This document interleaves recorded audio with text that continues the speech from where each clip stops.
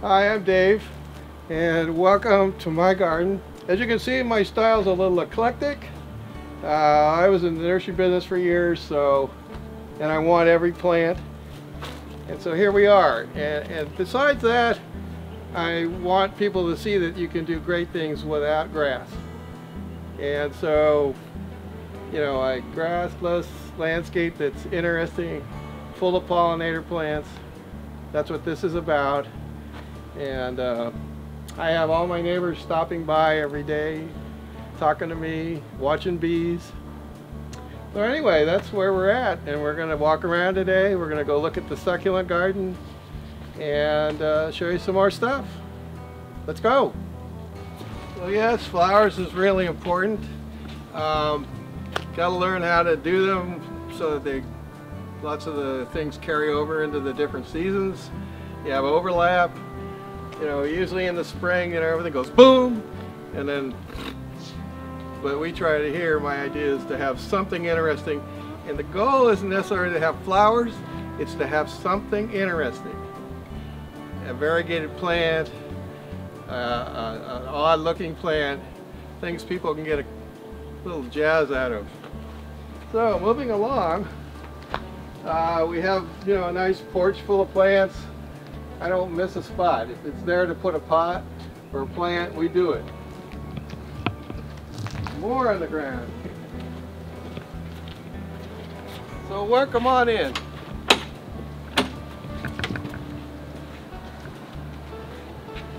This is the beginning of my succulent garden here. This whole landscape, front and back, were installed about 4 years ago. It was designed with different areas in mind, and one of them was a cactus garden. So a friend of mine, this guy here, and another friend of mine, the bottle pond down there, agreed that we'd go in the ground for the first time in 40 years. And that's how it began. So we'll talk a little bit more here as we walk through about how to create a garden like this. And it's really not that difficult. You know, a little forethought about what you're doing is the main thing.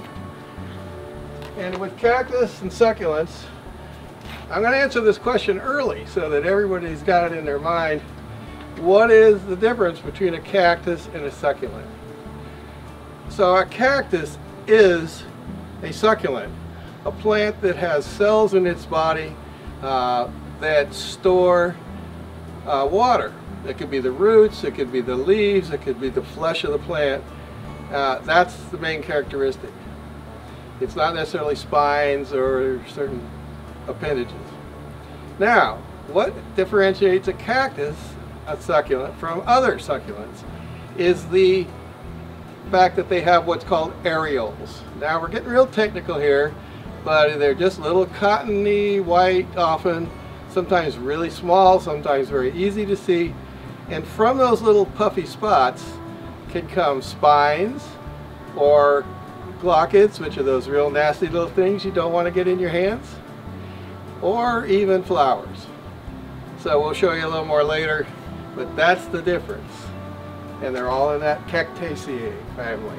First thing we did here was I have fairly well drained soil, but we want excellent drainage. The fastest way to kill succulents is to have poor drainage and their roots sitting in water. Water mold fungus will just take them fast. And so what I did was we rototilled this whole thing. We had soil all over the place, and we got these lava fines, and we mixed those in a ratio of about half and half. So we had a lot of leftovers, so we mounded that up. And then in the mounds, we planted our big specimens first, and then we put in the big rocks, and then later on we filled in with smaller rocks and smaller plants. And the fun thing is that we get tired of something, well, we'll farm it out. Maybe give it to a friend and put something new in. So it's a game of gardening just like you would if you had a perennial garden. But the drainage thing, key. The rocks, I have hiked many years in areas of the desert, and you'll see rocks like these.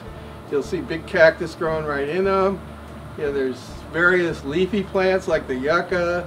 I used to have a desert mallow, which had beautiful orange flowers. Things like that. They're very drought tolerant. This is a great way to have a really fun looking area, and I water this once a month in May, June, July, August, maybe September. That's it. Whatever else it gets comes from nature. So, you can get flowers, beautiful flowers, from lots of different cactus.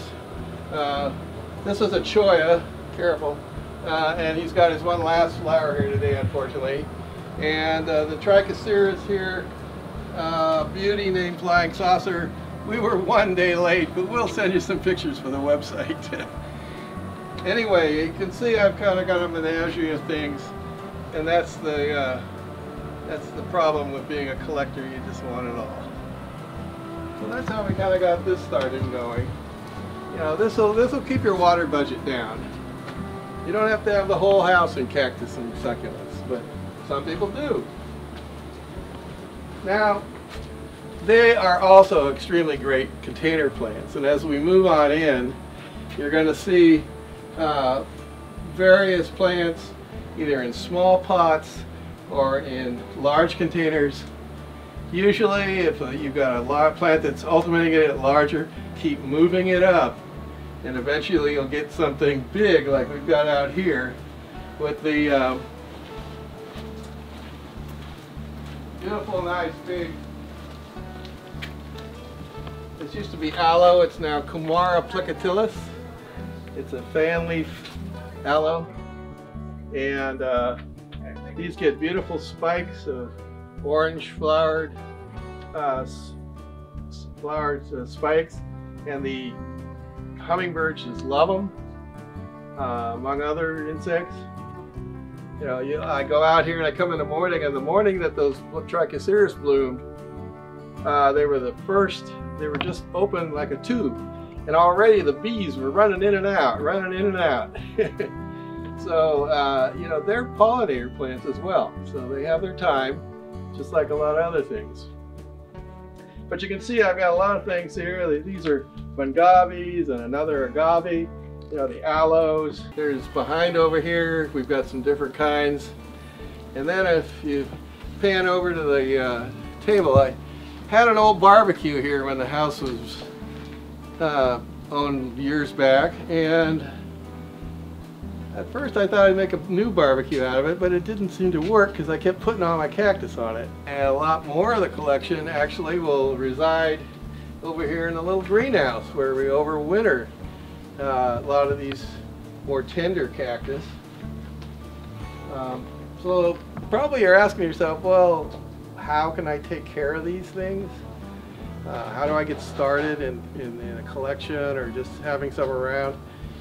They are a pretty easy starter, but the key things to remember still in the ground or in a pot is excellent drainage.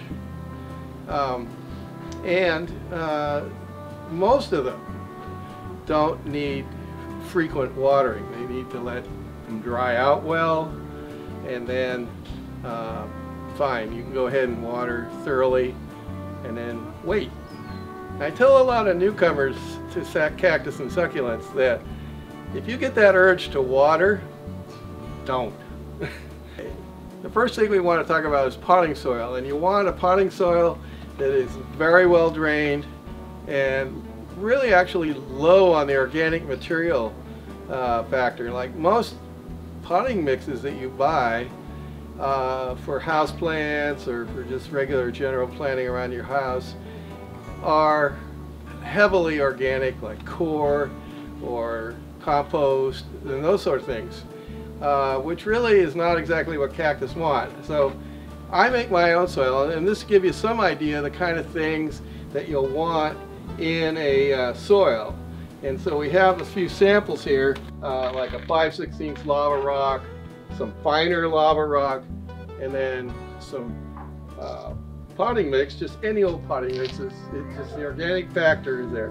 And these are in thirds. And this is everybody's got different styles, different ways of growing. As far as watering, the majority of cactus and succulents can be watered considerably less than, say, your flowering plants and some of the kind of things that you might have in pots like ferns and so forth.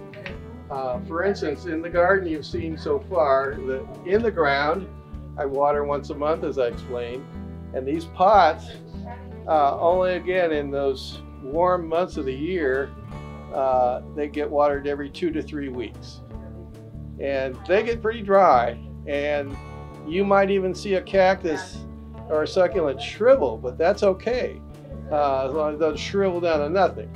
But they can actually rehydrate when they get some more water. Also, I'd like to talk a little bit about container gardening.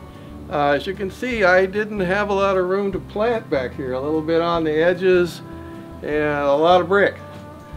So in order to have that lush green look, I chose to use containers. Now, the good thing about cactus and succulents in containers is, again, they're very thrifty on the water. So I'd say that at least a third of the potted plants you see here are cactus or succulents, and that kind of helps keep the water use down. So if you're just starting a collection or a garden, you could get into maybe just an all succulent type of thing, maybe a few pots of flowers to just augment, you know, give you a little splash of color here and there, and that'll keep your water bill under control, yet you'll have some very interesting things going on in your garden. Off to the side here, if you want to flash over there on that fern, this is a staghorn fern. It's about 47 years old. I always like to show people this because I know the nurseries sell them. They're small and they look kind of, what is that thing, you know? But over the years, I've kept that growing and growing, and it's what I consider a nice vertical use of space to give you a green wall, if you want to call it that. Maybe we've all heard of green walls where you can plant things on a trellis, or there's little pockets that you can fill with mix and put in cactus, succulents, ferns, whatever you want. I've seen them for sale. Real nice systems that are real easy to assemble, and you can have irrigation go in them if you like. So that's a separate type of container, but it still gives you some options for small, narrow spaces. And again, that was giving me a lot of vertical. You know, I try to layer plants in. Again, being very eclectic about plant material, it's always got to be something cool. Anything from kind of like a bonsai kind of thing to the begonias for color. Even these fuchsias here in Sacramento, this particular fuchsia is very easy to grow and it doesn't mind the heat. Another begonias and just some background shrubs in one of the few ground beds I have back here. And we've got a pretty full space. Yet we managed to get 40 people in here once in a while. Anyway, that's some ideas that not only for helping out your garden in terms of a small space, but you know, how to do it with a little less water.